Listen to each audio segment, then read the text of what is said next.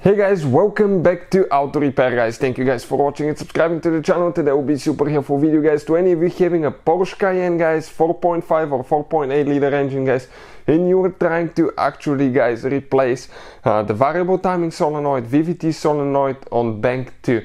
This is guys on the driver's side of the engine. Stay with us, we'll explain where it's located, how to get to it, how to remove, replace it. Also, we will explain how to know if you need new solenoid. Make sure you stay until the end. Before we start, let me tell you guys, if you have a Porsche Cayenne, if you need to buy any parts, tools, check out the link in the description of the video below and you can see where we get all the tools and parts from for a really good price and quick shipping as well.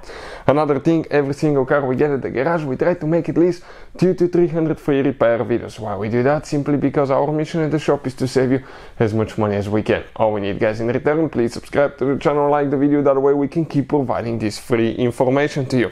So in order guys, okay, to remove and replace that solenoid, we'll explain what else you need to remove, what else you need to replace since you're already there. So this is a 2006 Cayenne, but even if you have a newer generation, 4.5, 4.8 liter engine guys, okay, this is your bank 2, okay, bank 2 Vvt variable timing solenoid. This is the bank one right here. That's what it looks like put together. On this side guys, okay, this is the solenoid, okay, and in order to remove and replace that solenoid, you need to remove, okay, the whole valve cover guys.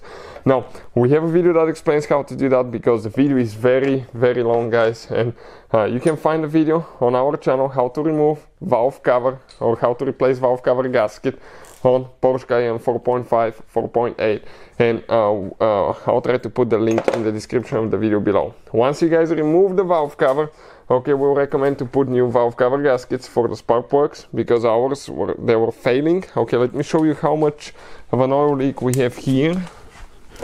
Okay, the former valve cover, check it out. Turbo guys, turbo.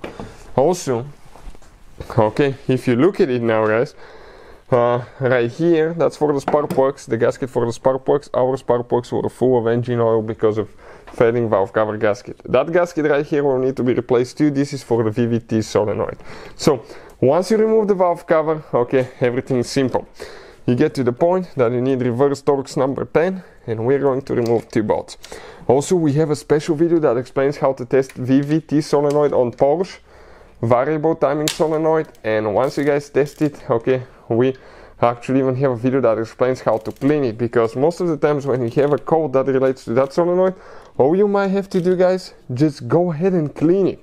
It's super simple and you can find the videos on the channel. I'll try to put the links in the description of the video below.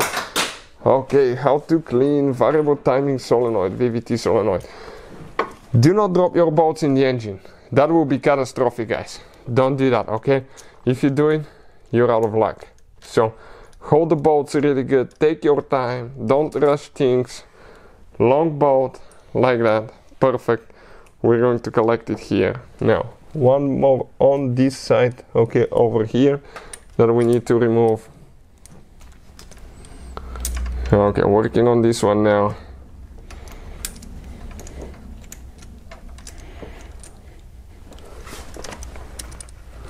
Okay, it's coming out. Make sure something's not spring loaded. Okay, everything looks good.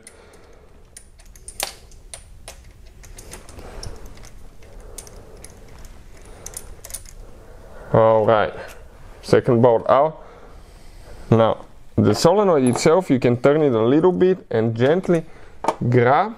Okay, we're going to hit the timing chain guide, pull it to the side. And this is your Vvt solenoid guys, okay, out of the car. That's how you remove it. We have a video how to test it, how to clean it as well. Hopefully guys the video will be helpful to any of you trying to figure this thing out. If you have any questions, let us know. Thank you for watching and see you guys next time.